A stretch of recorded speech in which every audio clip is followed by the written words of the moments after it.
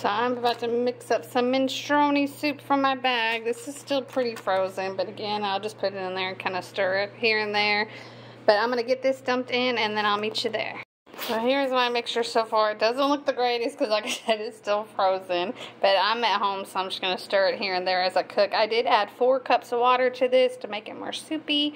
So I'm going to pop the top, cook it on low for about 6 hours. Like I said, just stirring here and there, and I'll see you soon. Alright, well, my minestrone soup is all done. You see my pasta is all tender. I got all my veggies in there. So I'm excited to see what this tastes like. It smells very awesome. Woo, steam. There you go. Enjoy the chock full.